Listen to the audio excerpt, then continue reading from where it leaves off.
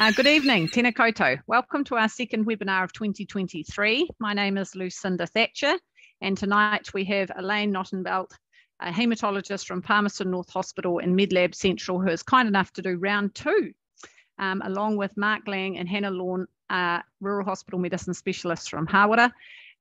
We are going to discuss elevated haematology cell lines. You'll be able to tell me if that's not quite right, Elayne. We are very grateful for all of your time and expertise this evening, team. And our session this evening is run by the Section of Rural Health General Practice Department, University of Otago, and supported by the Rural Hospital Medicine Division of the Rural New Zealand College of General Practitioners, and is endorsed for 1 hour of CME. I can claim this for you if you lodge your medical council number when you fill out the feedback form at the end. I have actually been having a few issues with some of the numbers given to me. So I will often, whenever I lodge it on the college website, there will be 1, 2, 5 that will come back. And one of the reasons that's been given is that you're not registered with the college. So just bear that in mind if you're not, and I can't lodge it for you. And then you'll just have to do it manually yourself. As usual, we are very keen for this to be an interactive session. So please lodge any questions within your chat. Within the chat, and we will be going through them as we go through after each sort of topic. I will now hand over to Elayne to start our evening. Welcome. Thank you, Elayne. Thank you for inviting me back. I have to say haematology is my absolute passion. And I love just the simplicity and the sort of logic and almost the mathematics of haematology, because it can be quite number-based, but I guess it's like any sequence of numbers and things. You just think, well, what can I make of this pattern? So when you think about haematology, you often just think about the lows. There's the anemia, the neutropenia, the thrombocytopenia, and all the malignancies and the iron deficiency anemia. But we get a lot of referrals, and a good chunk of haematology relates to high counts. And you think, well, more is better. Sometimes it's better to have more, but sometimes it's better to have less. So I thought it would be quite good just to give you just like a sort of tasting plate of what I've called the highs of haematology, in the hope that that's sort of tempting you to go to the dessert table and see what we've got. So these are the highs that we're going to go through. And, you know, we look at about 25 referrals a day. And there's always in there these issues.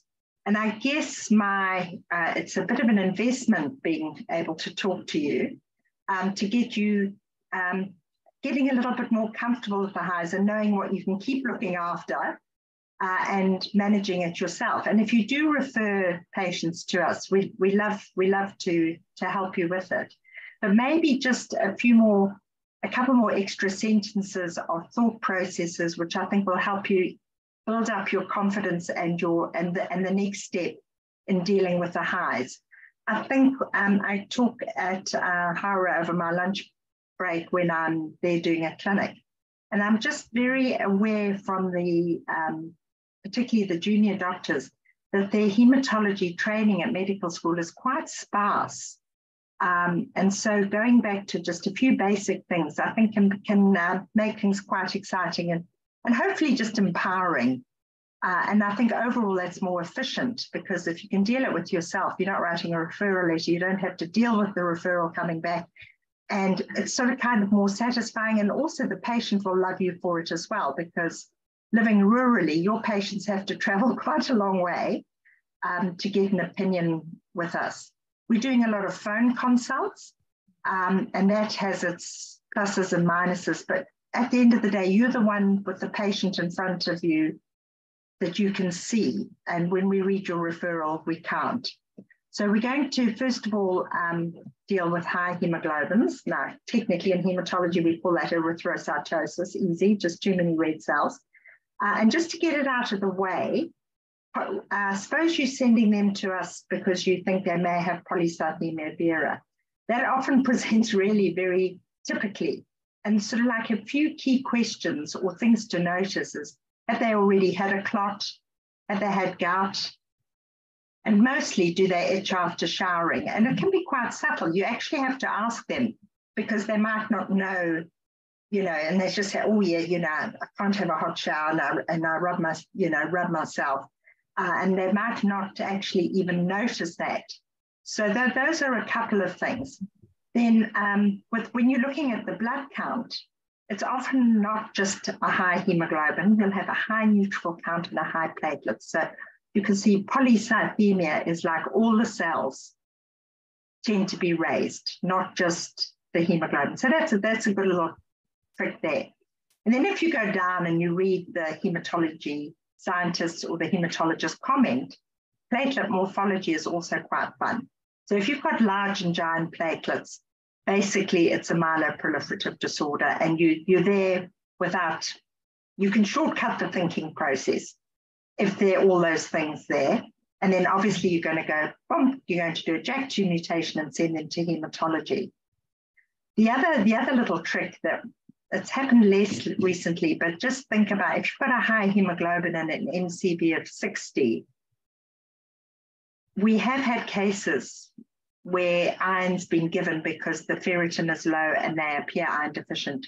That actually is really, really dangerous. So just a little caution there. Please don't give iron to somebody with a high hemoglobin, even if they're iron deficient. That we've had people with naturally induced iron deficiency bump their hemoglobins up to 223 and come in with a PE or a stroke or something like that. So that's just something to bear in mind. So the JAK2 mutation is our shortcut. We used to do bone marrows on all these poor people. Now you get a positive JAK2 mutation and you're done. So if they're not that obvious, I've got this little algorithm here, and all these highs that I've got for you, I've got little algorithms. I'm not going to go through the algorithms, but you can screenshot them. This PowerPoint can be circulated, and you can steal them. These aren't in a textbook because I've done them to sort of suit myself, really, and a little bit lab-based. But maybe as you sort of get more excited about high hemoglobins, hopefully, you can just have a play. The two reflex tests are JAK2 mutations and erythropoietin levels, but really at the top is like, what is the patient seeing you for and how are they looking? And this is a classic one. His surname's not there, so we can call him Donald, I think. And he's on a long-term testosterone therapy and he's developed polycythemia. Well, that's actually the end of the story. You don't actually need to do anything else. His hemoglobin's 191 with a high PCV. He'll have a normal white count and a normal platelet count. My colleague was consulted, and just because we always worried about covering ourselves and making sure we do everything, I don't know what the conversation actually was, but a JAK2 mutation and an erythropoietin level was done. Now, surprise, surprise, the erythropoietin level is right up there. That's a high erythropoietin level. So that is likely to be testosterone driven. But the tricky thing here is the JAK2 mutation was also done, and I think you can just end up in a bit of soup, because there it's got a tiny little JAK2 mutation. And then what are you going to do with this information? That's a very low level. If you've got polycythemia vera, the JAK2 mutation is usually quite chunky. It can be 20, 30, 40, 50, 60%, not 0.2. Now you've got that. Now you've got to deal with that. So the patient's been perfectly managed. The testosterone therapy is on hold, and then it'll be reintroduced. Whether the JAK2's made him respond a little bit more to the testosterone therapy, I personally don't care. I just think you've got to get rid of the secondary factors first and foremost. It's a bit like alcohol in your ferritin levels. If you're drinking 12 cans of beer a night and your ferritin's high, venesection to remove the iron isn't serving the patient. I hope that makes sense. Yeah? Yes. Yes. So basically, if you do an EPO level, polycythemia vera is highly unlikely. So if you are triaging a patient that doesn't look like they've got polycythemia vera, an erythropoietin level is probably a good thing to do. I'm just going to give you a couple of minutes to work out why that is.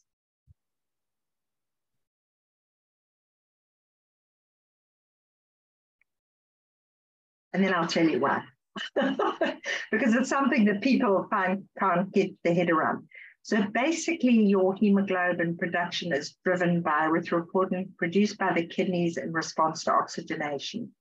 If your bone marrow is autonomously making red cells, independent of erythropoietin, there's going to be this negative feedback from the kidney saying, enough, enough, enough. And it's going to turn the erythropoietin left off, but it's going to make no difference. If the bone marrow is responding normally to erythropoietin, a high erythropoietin level is a message from the kidneys saying, make more hemoglobin, even if it's not appropriate. So that's just to think about the erythropoietin level. They used to be quite inaccurate, and we never used to trust them, but I must say I'm probably using them more now that the assay's got a lot more reliable. So here's another case. So this is likely secondary to chronic hypoxia, COPD, hypoxic on oxygen sats, obstructive sleep apnea on CPAP, and a smoker. What more can you want? You can't want much more, really. Notice the platelet count is normal, the white count and neutrals are just very slightly up, probably because of smoking. This patient really doesn't need anything except to say that maybe a hemoglobin of 202 is quite high, even for hypoxia, but not that high for three major things that are driving that. But of course, we do an erythropoietin level, it's normal, not polycythemia vera, but the reflex is to do a JAK2 mutation. And now we have another piddling little JAK2 positive mutation that you now have to say, and what do I do with this result? And is it even important? So do we do venesection here? We'll just give you a little chance to think about whether you would want to venesect this patient.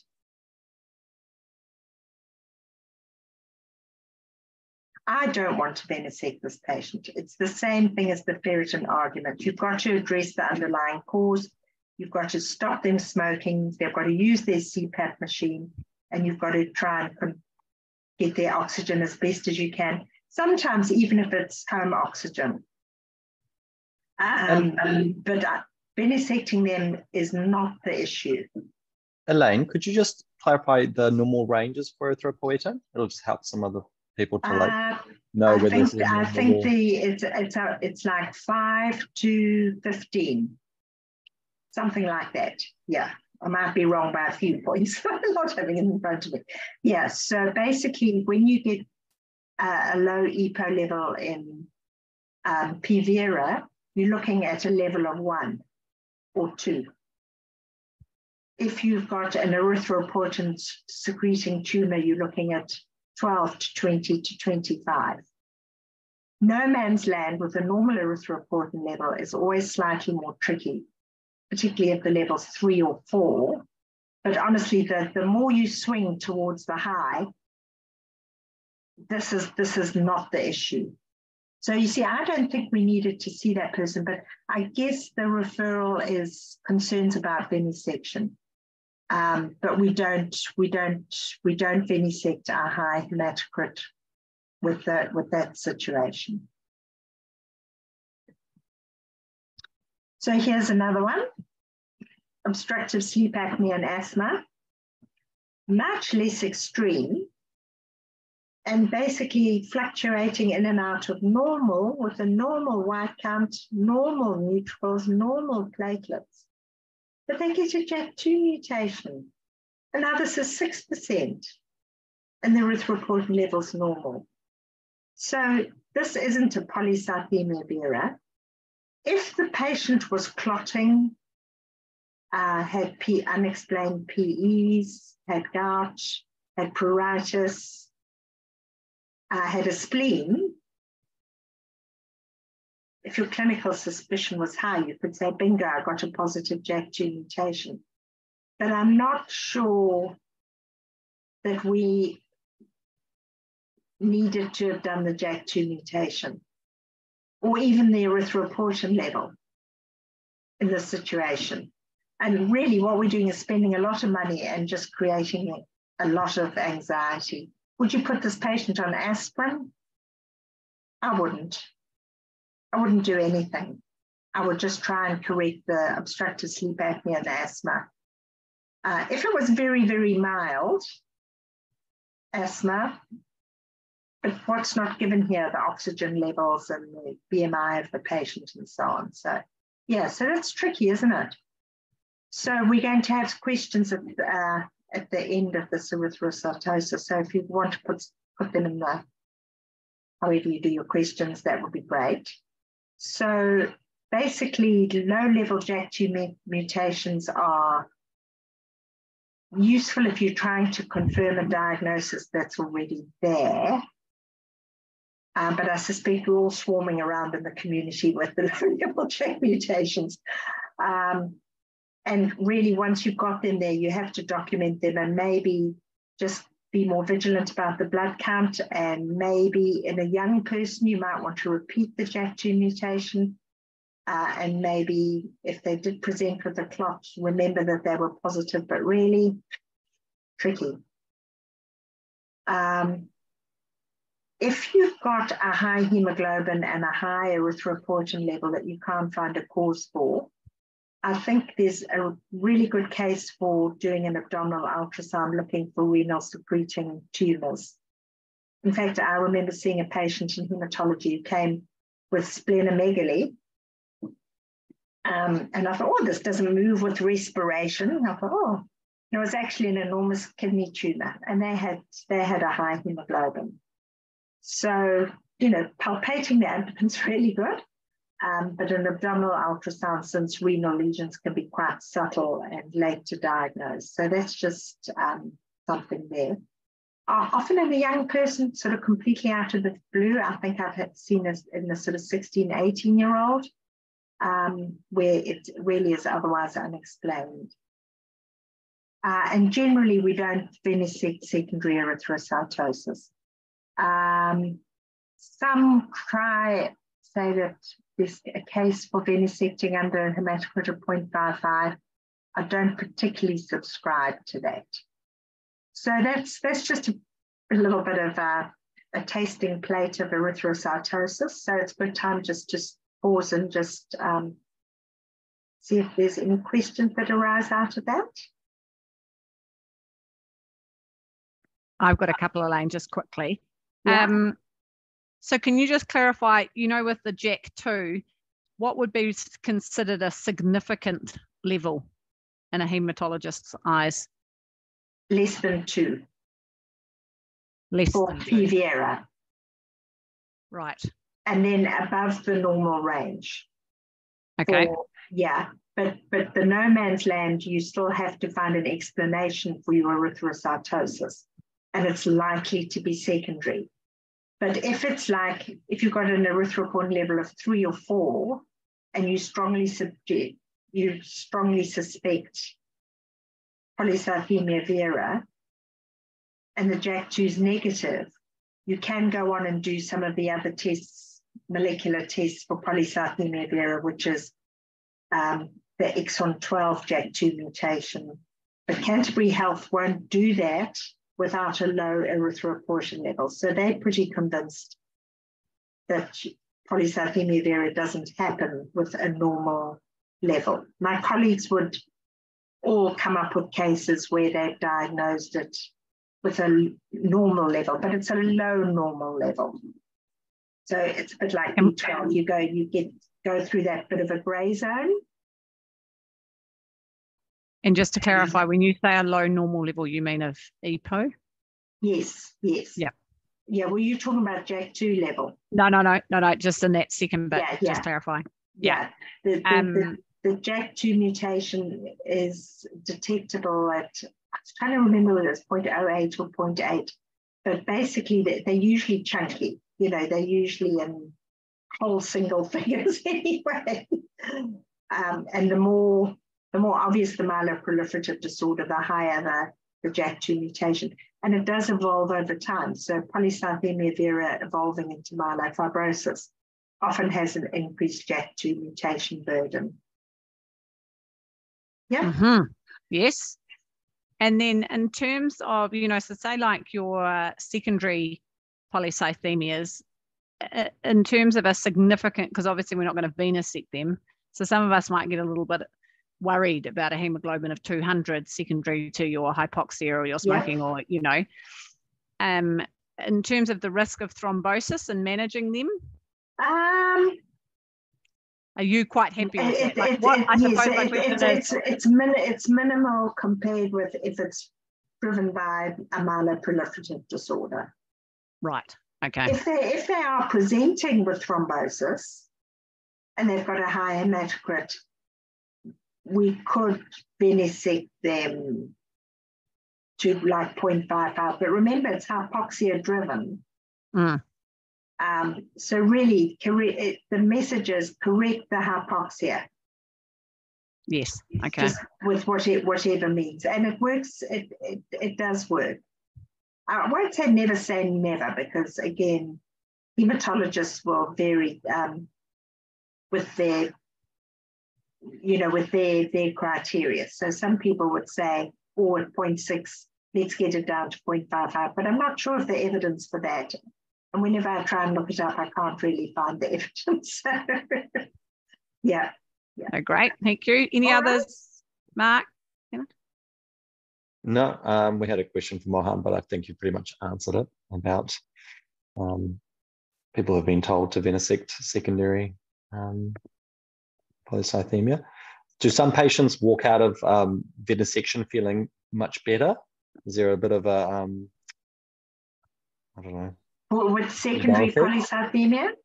Or any, yeah. Yeah, we used to venesect cyanotic congenital heart disease, but the cardiologists are adamant that is very, very dangerous to do that. And inducing iron deficiency actually makes the red cell not deformable and actually increases the risk of thrombosis.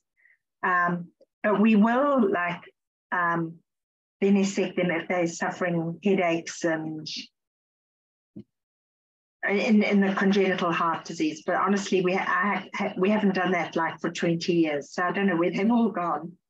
So I think that implies that there's no evidence of benefit in that group anyway. Yeah. Good. Yep. Great. Thank you, Elayne. So now lymphocytosis. I haven't gone into this hugely, and I've just got a couple of cases here. Lymphocytosis is really, really common, as you know. And I think the main thing to remember is, why are you seeing the patient and why have you done a blood count? There's a lot of reactive causes for lymphocytosis, but fair to say they're not very high. So we'll just get out of the way the 18-year-olds with EBV, the babies with pertussis, the acute ones are all not really an issue. The chronic ones, there's a smoking lymphocytosis. So if it's sitting between 4 and 5, and they're heavy smokers, you don't really need to do anything about that. Just leave them alone. If they've had a spleen out, you get high monocytes, lymphocytes, neutrophils, platelets. Anything goes once you've had your spleen out. And then the other thing that makes you think it's reactive, and the hematology comment should help you there. If they're wildly atypical, where infectious mononucleosis comes from, the lymphocytes start to look like monocytes and look very pleomorphic and wild. And again, it depends on what your situation is. If somebody's got an 8 centimeter cervical lymph node and they have abnormal lymphocytes in their peripheral blood, that's very different from sort of generalized small painful tender lymphadenopathy in an 18-year-old. So Occasionally, we have to just sort of say, oh, let's do some viral studies. And if it doesn't go away, have a low threshold. But if you've got a huge, big lymph node and the lymphocytosis is wild, you want to crack on with surface markers. So I've just listed some of the lymphoproliferative disorders that can present with the lymphocytosis. And basically, the bread and butter of lymphocytosis, once we've got reactive out the way, is CLL. And with CLL, just to say, we do as little as possible for as long as possible. When I first did my training, we'd keep the lymphocytes way down with chlorambucil and probably did a whole lot of harm. Now we've had a lymphocytosis of 400. And because the patient's asymptomatic with a normal hemoglobin, neutrophils, and platelets, we just leave them alone. They can even have reasonably chunky nodes. And if it doesn't bother them, the best thing is to leave them alone. Therefore, if somebody presents with, over 80 or and they've got dementia and they've got multiple other comorbidities, you don't really need to add another thing to their list. You just sort of cast an eye over their lymphocyte count every now and then. And when you see them, just think, oh, it's quite fun to get a patient on a bed and discover a few lymph nodes. I mean, so they're often quite fun to examine. So, just treat that as a bit exciting that, and I find a lymph node. But if you find a lymph node, don't send an urgent referral because we won't be interested for a very long time. If they're young with a reasonable lymphocytosis, then I think it's reasonable to confirm they've got CLL, just because if you're 40, you probably want to know that that's CLL and sort of keep a watching brief, but we don't want to do anything about it. You can keep them yourself. You really, really can keep them yourself for as long as possible. Mantle cell lymphoma can be just like CLL. There's the indolent forms that you don't have to worry about, or they can present blastly and very aggressively. And then there's hairy cell. We love hairy cells. Just a little clue to hairy cells and hairy cell leukemias is the low monocytes. Like, we don't often bother with monocytopenia. And by the way, we never worry about lymphopenia. I got to ask that question. We ignore lymphopenia. It's never bothered me. There's a lot of diurnal variation and it comes and goes. And outside of a context of sort of HIV immunocompromised sort of HIV infection, I just haven't worried about it for 20 years. And I'm not going to start now. Marginal zone lymphoma, prolymphocytic, all much more rare. But at the bottom, when the scientist or the hematologist comments on the lymphocytosis, they will give you advice. They'll go into look at the cumulative lymphocyte counts. They'll go into the clinical details if you've given any. And they'll look at the other counts and they'll look at the rate of progression. And they will, we try and give you advice as to what to do. And what we're saying in those comments is, please keep these patients for as long as possible. So that's the bottom line there. So if there's clinical concern, if the patient's lost weight, my favorite slide, you've got to enjoy that. This is, that patient you see and you think, oh, this is not going well. There's a storm brewing, or this patient in front of me is really, really unwell.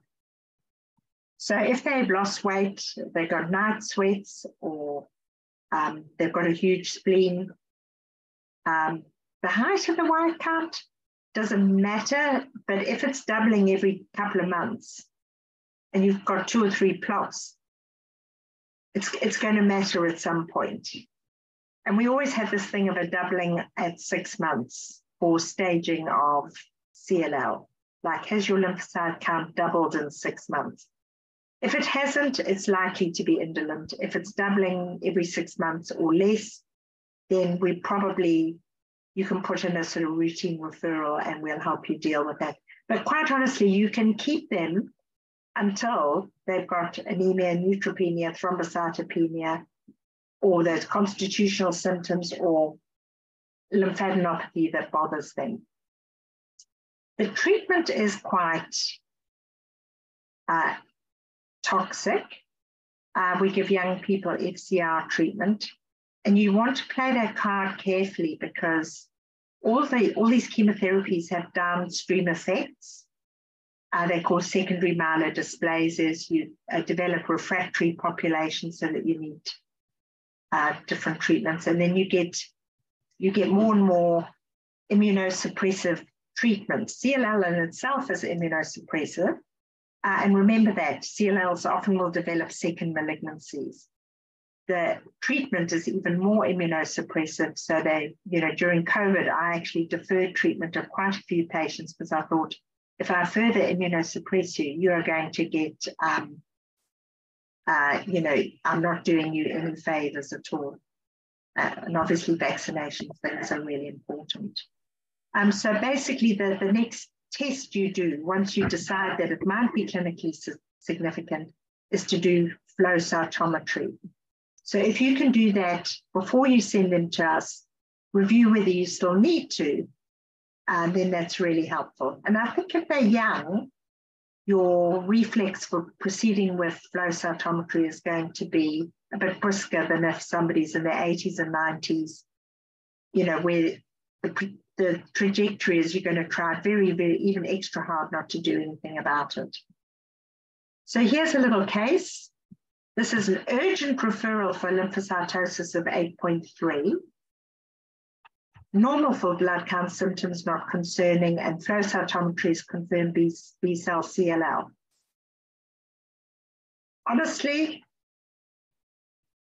that we don't need to see that. There's nothing concerning there, and I just really want to empower everybody to look after that themselves. The other thing is giving a patient a diagnosis of chronic lymphocytic leukemia can be quite scary. And just remember that if you haven't got clonal B cells of more than 5 × 10⁹ per liter, it's not CLL. We have this little out called a monoclonal B cell lymphocytosis. So it's like quite nice. It's like, myelodysplasia is very different from myelodysplastic syndrome or myelodysplastic neoplasm or myeloproliferative neoplasm. So maybe you can just be a little bit less scary with your patients and just say, there's this mild lymphocytosis. It's a bit like, I suppose, cervical dysplasia and things as well. It just sits there. And maybe you can downplay the significance of it rather than say, oh, you've got B-cell CLL, which sends people into a flat spin. So that's just something to think about with every patient that you see. This is a little bit more different. I mean, obviously this man had a blood count for things other than concerning features relating to lymphoproliferative disorder. His lymphocytes are a bit higher. And he's got a few abnormal lymphocytes and smear cells. But basically, this is, if there's no clinical concern, you don't actually have to do anything with this other than just monitor it. So again, that hematologist comment at the bottom will help you decide whether it's going to be CLL or something else, and we'll give you some advice. But the advice has to be taken into context of what else is going on with this person. And don't worry too much about hyperviscosity. Lymphocytes, provided they are quite small, you can get up to 400, and it's not like if you've got blasts or big cells. Hyperviscosity isn't really an issue, so you don't really need to worry. But anyway, we want you to sleep at night. So if you're not sleeping at night and you want us to address your lymphocytosis, you can. But I would say all of you will have had letters back from hematologists encouraging you to deal with them conservatively, and hopefully that empowers you to deal with them yourself. So that's just the end of lymphocytosis. I just had 2 cases there because it could be a whole talk on its own, but it was just to give you hopefully a helpful guideline there. I like your definition of young, Elayne. That's great. Yes, I do too. Yeah. Very positive. Yeah. It's funny because I've just literally had a case like this that I urgently sent off with like lymphocytes of 41. And now I'm like, oh, that's why they didn't get particularly excited. But obviously it did make me a little bit anxious. But next time I'll be much more empowered. Yes, yeah. And I think, you can't go wrong by just calling the patient back. And also that's a good way of getting to know your patients as well. And really, each time they come, they must get on the bed and you must, feel for lymph nodes, feel for spleen, check their weight, ask them about night sweats. They don't need CT scans is the other thing. Some centres would reflexly send them for a CT scan. They don't need a CT scan unless you are concerned. You do if you've got funny things like mantle cell lymphoma or follicular lymphoma or whatever. But the first thing you're going to do is a lymph node biopsy. Like if the flow isn't particularly helpful, we would still type the lymphoma with a lymph node biopsy. But you don't need to take a lymph node biopsy out in somebody with lymphocytes of 70 who's got generalized lymphadenopathy. We sometimes get that as well. And the patient's had a lymph node biopsy, flow cytometry, and got a lymphocytosis. And then they want us to do a bone marrow as well. We hardly ever do bone marrows for CLL anymore, unless there's an unexplained anemia and we think is it autoimmune or is it ITP or if the cytopenias don't match the lymphocytosis, we might do a bone marrow. That makes sense? Yeah. Yes. Any questions? And Elayne, for monitoring 6 monthly, would that be what you recommend? Yeah, to just look at your cumulative tests to date. If they've doubled in 3 months, then you would do it in 3 months. If they haven't doubled in a year, and they're well, a year is fine. Yeah. So you just tell the patient, basically they're in the driving seat, is how are they? If they're well, just kind of leave them alone, really. Yeah. Just clarifying this there, Elayne, with confirming we're on the CLL path rather than any of those 5 other more scary sounding differentials. So you'd first advocate maybe doing the flow cytometry, which would then give you the confirmation that CLL, not any of those others. Yes, it's reasonable, but if the morphology is bound or CLL and in an older patient, I think the flow cytometry services are very burdened. And I look at all the results of the ones from my region coming through, and I think, oh, what a waste of resource. It's a wasted resource of not only the money, but the time, because they all have to be looked at and interpreted by a consultant hematologist after being reported by a scientist. So basically it clogs up. Just think about the work of clogging up the system for what really matters. Yeah. So there's enough on the hematologist's comment of the blood film that would give you a definitive diagnosis on CLL rather than any of those other fancy ones. Yes. Cool. Yes. Right. Yes. Again, if it looks like CLL and you're clinically concerned and the patient's got big lymph nodes or whatever, then the first thing you do is the flow cytometry. But if you're not clinically concerned, don't bother. Yeah. Great, good clarification point. Any other questions? All good?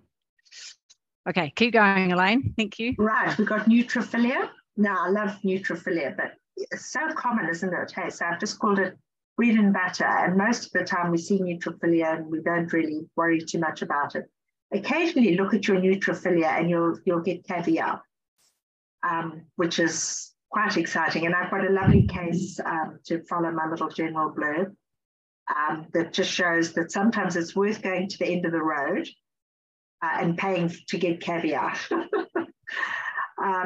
So basically, the critical things are how high is the white count? And when you're looking at the patient, is there a match to say this is reactive infection concerning? The other thing is, you know, when you have an infected patient, you can have a high count and it's left shifted, and we'll often report on toxic changes. And the toxic changes are toxic granules, toxic baculation, and Dole bodies. If you get all of that with a neutrophilia, you've got infection. And even if you can't see the infection, I bet you the CRP is going to be high and you're going to treat the infection. The other little things to go a bit further down on your full blood count and look at your eosinophils and basophils. Basophils are never very high. They're either 0, 0.1, or at the most 0.2, and anything above 0.2 is high, which is pitiful, really.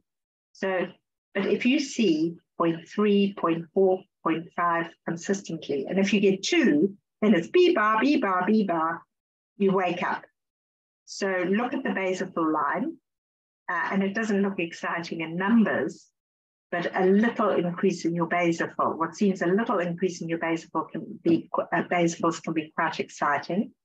Eosinophilia as well, eosinophilia is just a nightmare, as we'll come to.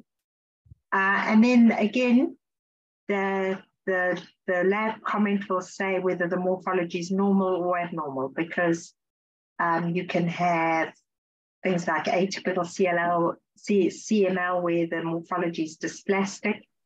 But basically, the degree of left shift is really important. If you've got blasts, promyelocytes, and myelocytes there, that doesn't happen very often in infection. One of the common things we see nowadays is recovering people on chemotherapy. They get G-CSF injections, and that can push their white counts up to about 60. So again, we can waste a lot of time looking at a film and worrying because there's no clinical details on the form. And if only they said on PEG G-CSF or on chemo, it could save us 10, 15 minutes of time. So, and it takes 1 second of your time just to put something on the form that actually helps. Particularly in Gisborne, I mean, MedLab looks after Gisborne and we don't have any access to a portal there. And so when we're reporting a Gisborne film, it's just like veterinary medicine, you know, we just have no idea, and it's very unsatisfying. The other thing is if you've got a high count in a well patient, that's a bit of an alarm bell too. And we're not talking about neutrophils of 6 or 7 because smoking, prednisone, all those sort of things can do that. But if you've got a chunky white count of like 20 with a left shift and the patient sitting there fine, pop them on the bed and see if you can feel a spleen. That's gold, if you can feel a spleen.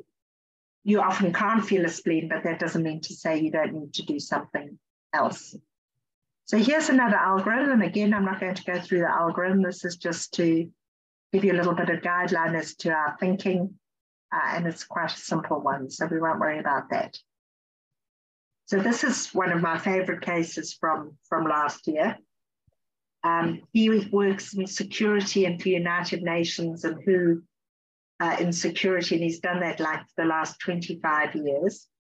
And because he was turning 65, he came back from Nigeria, I think to log into the superannuation.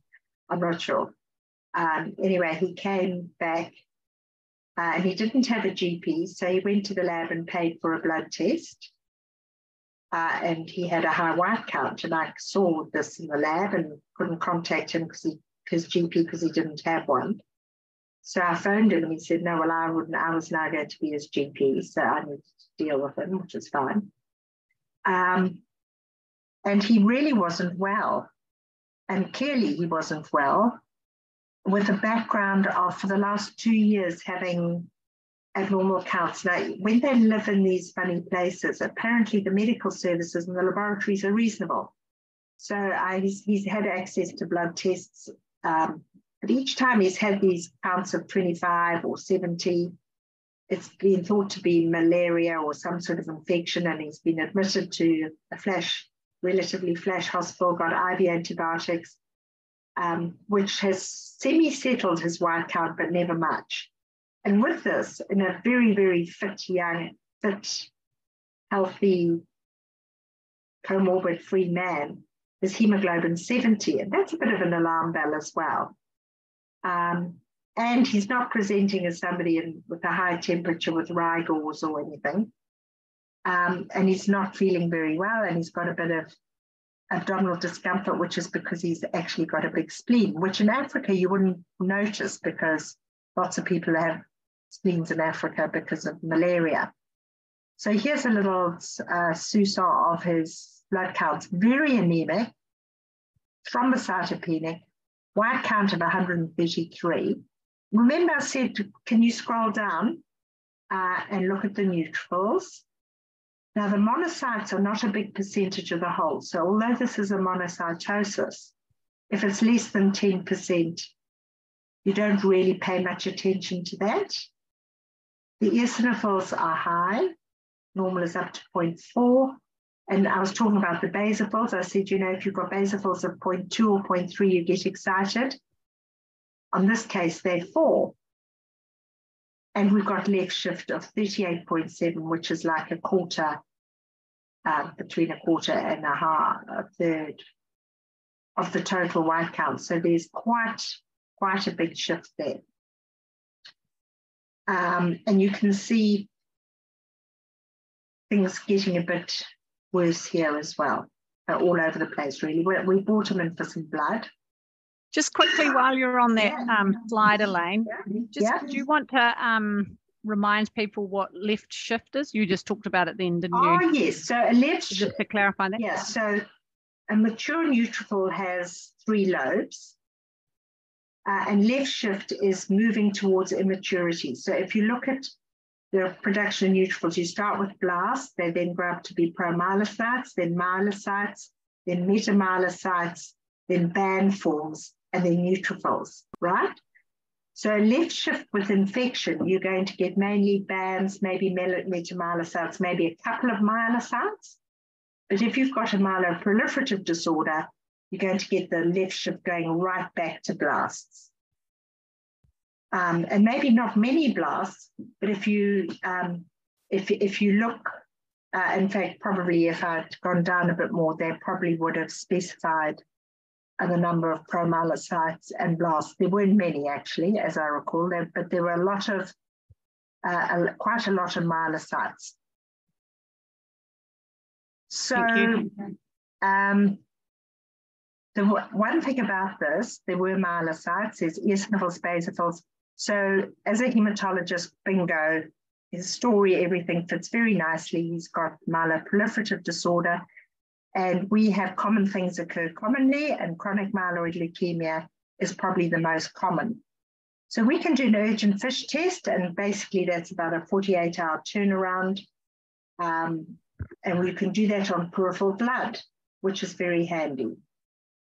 But in any event, he needs a bone marrow, because the bone marrow gives us whether it's accelerated CML, and also gives us cytogenetics in the bone marrow, which is thought to be important.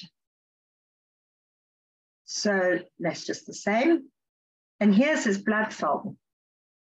Now, when you have infection, you get toxic granulation, and toxic granulation is black. These were sort of pinky granules, which I noticed was a bit unusual. That there's a myelocyte, that there's a band, just in case I want to make some hematologists, yeah. And also, if you've got something exciting in your lab, in your case, and you're in a hospital, go to your lab and ask them if you can see the film. They will fall over with excitement that you're interested in what they're doing. And when you form a relationship, then you think about putting clinical details on your form. They will put a face to the name. They will phone you, and they'll be interested in your patient. They'll be interested in you. And it's a good relationship to develop, just as a little bit of an aside. So this is his bone marrow, which is absolutely packed, lots coming to the party here. Essentially thinking this is CML, but it wasn't. So we did all sorts of extra tests, and then we discussed it and decided this must be a malignancy. Because, you know, there's that thing I'm sure you remember from your student days, the leukemoid reaction, something that looks like leukemia that isn't. So we did that, and I knew it was going to be negative. This was not a man who was presenting with malignancy, but you could have had a, I don't know, kidney tumor. Some tumours do produce GCSF, which is the colony-stimulating factor, granulocyte colony-stimulating factor.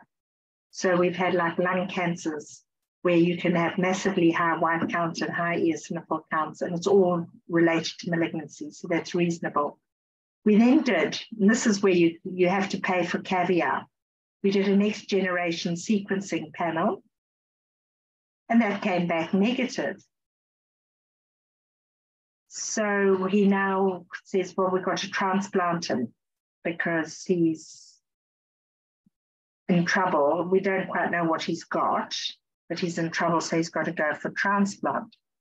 Then when we were talking, it turned out that a fish test, you have to do a fish test for this PDGFRA. Now, this is just caveat, right? So this is just to show you the end of the road that we can go to in some cases. For PDGFRA, FGFR1, and PCM1JAK2, which is in our haematology book, it's a whole separate group of conditions. And bingo, he came back PDGFRB positive. I've never seen a case in 30 years of practice, more than 30 years, 35 years of practice, never seen a case. But I probably have seen a case, but I've probably just missed them because this is really only quite recently available. So on the one hand, you don't want to do, my point is you don't want to do markers and things on things that don't matter, but when things do matter, and there's this, this very fit man needing to go for a transplant, it's worth going to the end of the road for a precise diagnosis, because this, like CML, is actually responsive to imatinib. Now, imatinib is the old Gleevec, which now cures CML. And I wanted to just try him on imatinib. I just said, well, it looks like CML to me. Why don't we just try imatinib, which you can give, it's just a free drug now. You can just give it to anybody. Anyway, I gave him a good dose and it worked so well. Everything disappeared out of his blood. And so we had to reduce his dose, and he now takes 100 milligrams 3 times a week and has a normal blood count. And he's going back to serve, and I think in Kazakhstan somewhere. I don't know where. I'm probably not allowed to say where he is. So you can see he's now got a completely normal blood count. I haven't updated this since last November, but you can see he was needing weekly transfusions with virtually no increment on the transfusions at all, incredibly thrombocytopenic. And here you can see his count. If you look in this column here, his count went from 139 down to 9.7. And all his basophils and things disappeared, and his lead shift disappeared. And now fully normal. Hemoglobin's 140, his white count's 6, and his platelets are like 350. And he's very pleased with himself, and he's very pleased with me. But it was like, yeah, so that's the caviar case. Elayne, could I jump in there? Just because we've had a question, and I think you just kind of implied the answer. You asked about with people on imatinib or other biological immunosuppressants, we monitor their blood counts, but what are we really looking to pick up? I guess the question is, how quickly would you expect someone's counts to drop, and how significant is significant enough to call the hematologist about dose reduction, and can it happen 2 years after starting treatment? I don't think it's appropriate for you to monitor imatinib therapy in the community. Say other immunosuppressants, biological immunosuppressants like infliximab was the one included here. I've never prescribed infliximab. They might be on it for other non-hematological things, Elayne. So GPs are often asked to follow up or check the full blood counts. I guess. Okay. Yeah. So I wouldn't know how they would advise you to dose adjust. But if somebody has become seriously neutropenic, and that's a neutrophil count less than 5, 0.5, neutrophil count less than 0.5, that's urgent. If your platelets have been normal and they're less than 30, is that the sort of thing you're asking? Yes. Yeah. If you are asked to monitor it, that's quite a responsibility. It's like with the myeloproliferative disorders, we prefer to be in control of the hydroxyurea because I know prescribing in general practice is quite, somebody puts in a request for their 10 medications, and it's very easy just to copy, paste, and print them off without. I'm not sure you've got time to check the blood count and make sure they've had a blood count before they need their script for tomorrow because they run out of pills. I think it is quite tricky to do that. Cytopenia is always worth stopping the drug. I mean, the antipsychotic ones are the sort of famous ones. I don't know if I'm answering your question very well. No, you are. Yeah. And then I think the other key is that the person who prescribed it as a specialist is the person we'd potentially go to versus, say, maybe a haematologist. Yes. Oh, yeah. Don't come to us if it's a medication. But if they're sick and they're presenting to like HARA ED with neutropenia and they've been on a medication, you're going to stop that, phone us, and we will probably say give GCSF. That's granulocyte colony stimulating factor, which is an injection under the skin to drive the bone marrow to produce neutrophils. Yeah? Sounds great, Elayne. Yep. Okay. Thank you. So here's another case. We've done the meat of it, so we're getting there. So this is Hannah's case, is it? Yes, this is a lady that does not see her GP but frequently comes to our ED, and often just severe abdominal pain and vomiting, which is normally put down to cannabis-induced emesis. But she had quite interesting, over the years, lots of full blood counts with no sort of action, and we noted that she had increased full blood count, and probably after one of Elayne's talks I got a bit excited and ordered a whole lot of tests that probably didn't need to. But if Elayne could show the next slide. So again, she had elevated white cells, and neutrophils were quite alarmed and had been up high the whole time. Although she had abdominal pain with each presentation, her CRP was relatively normal with the benign abdo exam and normal LFTs, so an abdo profile, so no other sort of cause of infection. So I guess we were worried. Just note on that the degree of left shift is very minimal. Yeah. So, we were talking about the when you've got a high white count, the left shift is very minimal. If you've got polycythemia vera, you're not going to get a huge left shift. But really that left shift, and you've got 0.03 basophils, that's another little clue that perhaps it's not too, yeah. And so when she came back in with the pneumonia, which is with the blue diamonds here, it had another big jump from sort of in the 20s to 48. So I guess we just wanted to highlight the jump in that. At that time, she did have a pneumonia. Unfortunately, this lady still doesn't come back to see us in clinic. So we were kind of at a loss of whether we should be trying to track her down and find, do more tests or refer her to heme. But we talked to Elayne. And I think the most important test is a CRP.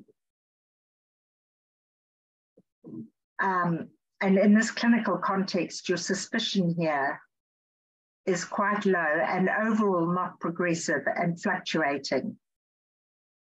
So there are a few little things there, like the lack of significant left shift, lack of basophils or eosinophils,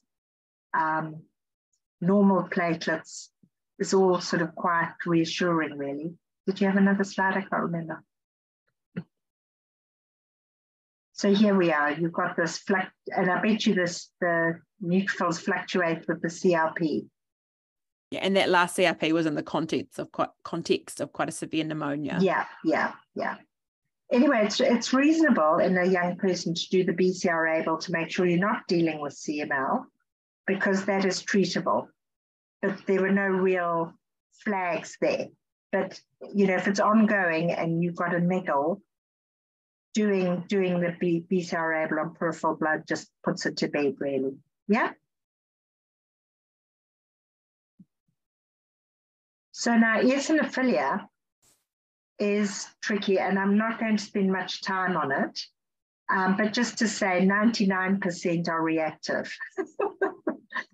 And really, a couple of little tricks, stool for parasites and just empirical treatment with anti-helminthics is quite good.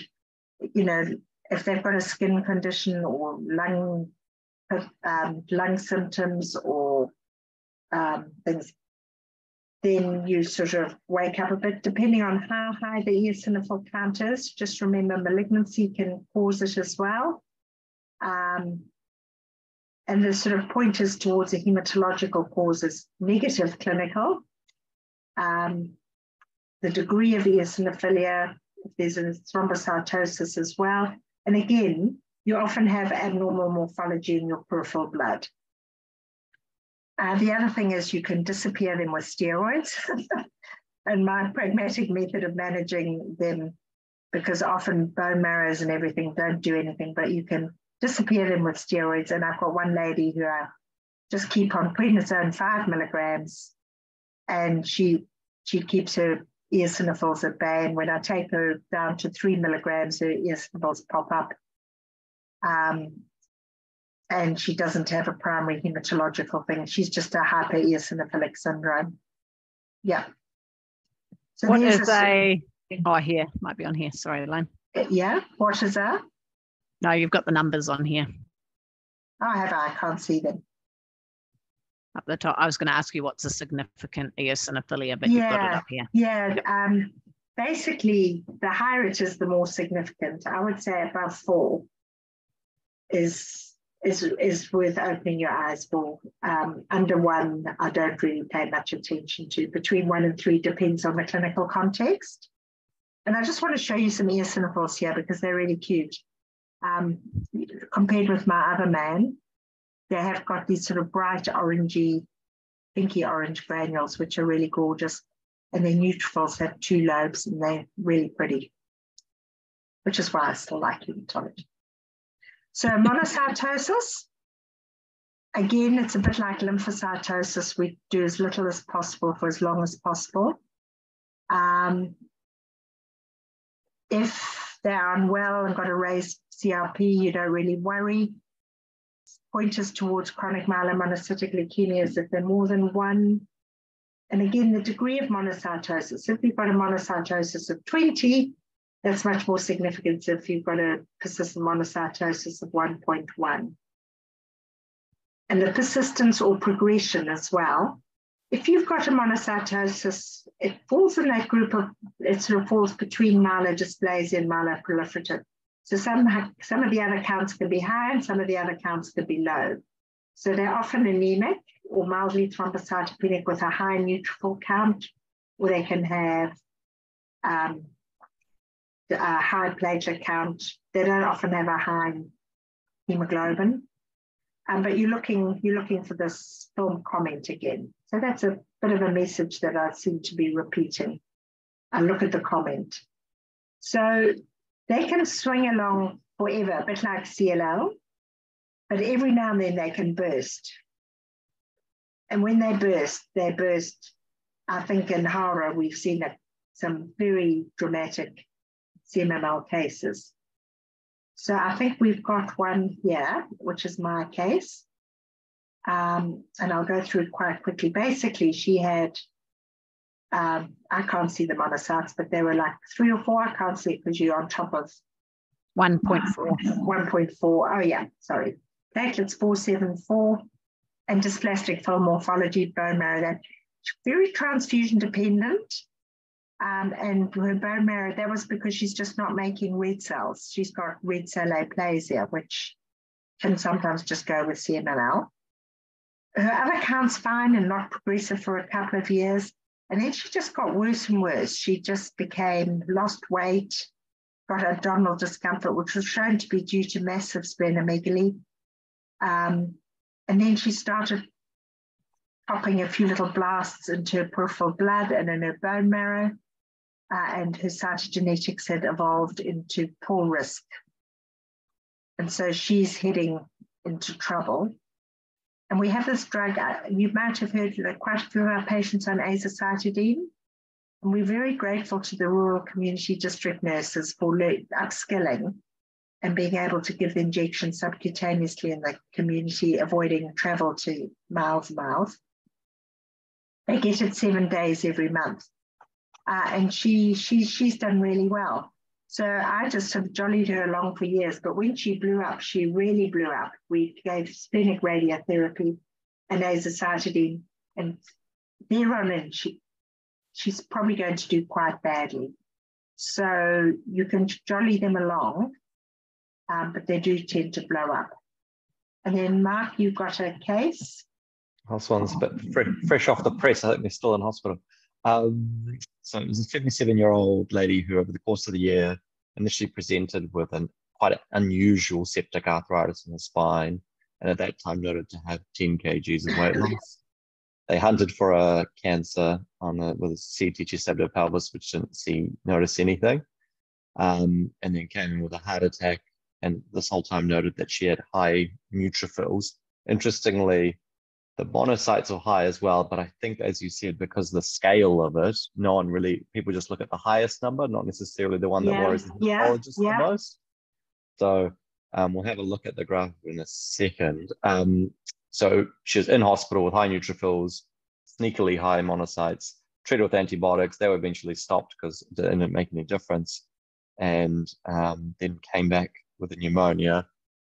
So if we go on the next chart, so her finally hit at the worst. This is what her blood film looked like. Neutrophils up to 42 and monocytes of 14, which now after your talk, I realize is very, significant, but, an hour ago, I thought is the neutrophils were worrying me more. and enough of a left shift here. You see, like, although they're not a lot, the left shift goes all the way back to promyelocytes.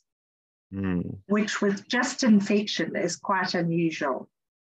So although these are sort of not high in number, the fact that they're there at all is also quite interesting. And notice this lymphopenia. So we're not worried about lymphopenia anymore, are we? Lymphocytes will go down in this situation quite often. And she's got other cytopenias as well. So she's anemic and thrombocytopenic. And she's got a very high monocyte count with the left shift. So then we sort of graphed, because then she came back to us. Oh, this was the comment that's sort of very helpful. If your hematologist comments are like this, our ones just give you the diagnosis down the bottom. But CMML, I think initially that didn't, the difference between CML and CMML is very significant. Yes, it is. We often get, yes, I think we often get referrals say, please see this patient with CML. So it's a different fish completely. There's only one letter in it, but it's a completely different fish. And that letter is monocytic. Yes, chronic myelomonocytic leukemia as opposed to chronic myeloid leukemia. Yeah. And then, so this is sort of the graph where, the neutrophils in blue and the monocytes in green, which I think the lowest they sort of got to was sort of 3. But I thought and now she is awaiting hematology input. Yes, so I think she probably said often these are very reactive and you just have to be a little bit patient. But when they're doing this, you don't know whether it's the disease exploding, but in the context of bilateral pneumonia, it's likely the pneumonia is causing the explosion, not the transformation or the acceleration of the CMML. So when you've got a known infection, then you assume it's that and wait for it to settle. And you don't really need to call the ambulance here, because she's just back to her baseline. And we're not going to do anything ever until she meets criteria for azacitidine, because there's not a whole heap you can do. So that was a really good case. Lovely. We see this all the time. Sometimes that explosion is the is the neutrophils, and sometimes it's it's the transformation, and sometimes it's just reactive. But we can help you with that. So good case. So look at the whole picture. Flares with infections. Put them on the bed, feel for a spleen. I did a lot of telephone consults with that other lady I presented, and I didn't realize her abdominal discomfort was a massive spleen. And even when I put her on the bed, I actually missed the edge of the spleen. I didn't sort of notice how big her spleen was, because sometimes tummies can be quite difficult to feel. So get used to feeling for that. Yeah. So that's that. And then we go through, has any questions on monocytosis? I realize I'm dabbling on quite a lot, but hopefully everyone's got a bit of staying power. Just for another 5 minutes on thrombocytosis. One super quick question there, which I actually had as well. CMML, are they immunosuppressed? Should they be on sort of cotrimoxazole prophylaxis? No, not at all. Their cells function quite well. Unless they're neutropenic, we only give the immunosuppressed. And neutropenia is not immunosuppression, so they don't get that. Only the immunosuppressive conditions, and even then only the therapies, the immunosuppressive therapies, like high-dose steroids, cotrimoxazole. So thrombocytosis, a couple of little tricks here. Read that comment. I'm a bit like a stuck record, aren't I? So if the count's very high, or if the comment says large and giant platelets, a bit like polycythemia vera, you can shortcut to do your JAK2 and send them to us. But otherwise, if you've got a high platelet count, you just need to exclude those inflammation, infection, iron deficiency, malignancy first. And here's my little algorithm, which you can have a play with if you like. See if it works for you. And just remember, you can make your own algorithms to suit you. You can have magnets on your fridge, and have a play, with your own algorithms. Yeah. The things that make you wonder are things like a thrombotic history and headaches. It's amazing. I had one lady with platelets of 470. She went up to Auckland for hyperbaric therapy for her cluster headaches. Put her on hydroxyurea, and she hasn't had a headache since. So that's just a little clue there, that the platelet count doesn't need to be super high in myeloproliferative disorders to cause headaches. Sometimes it's magically relieved by aspirin.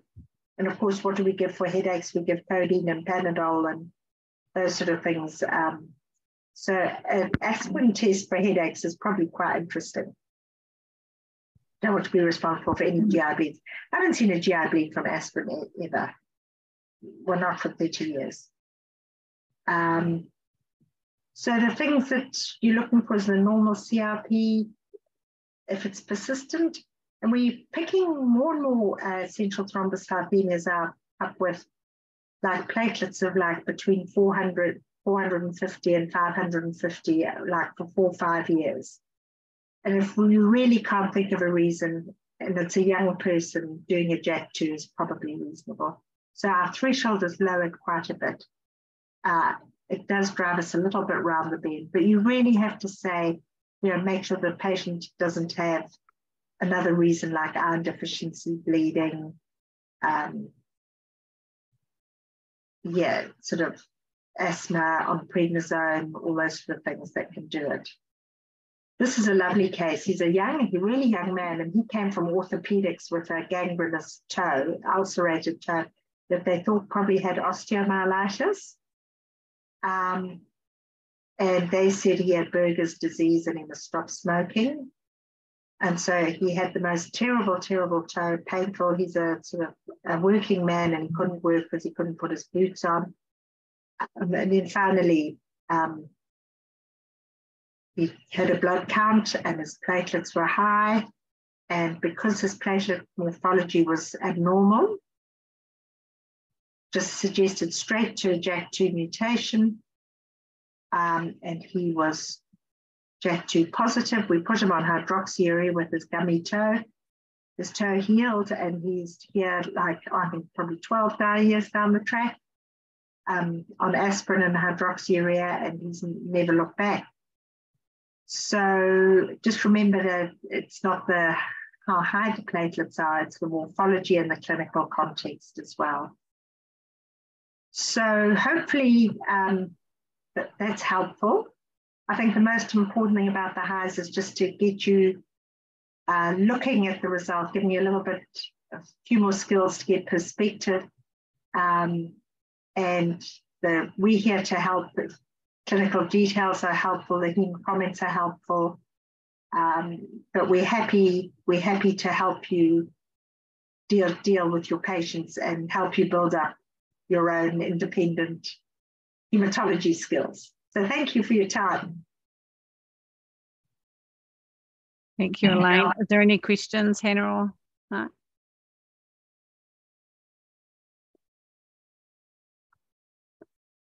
There was a shake of the head.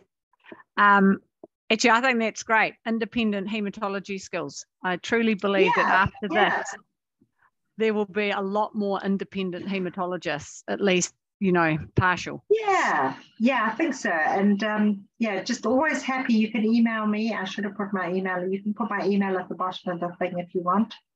Just Elayne with a y.nottenbelt at midcentraldhb.gov.nz.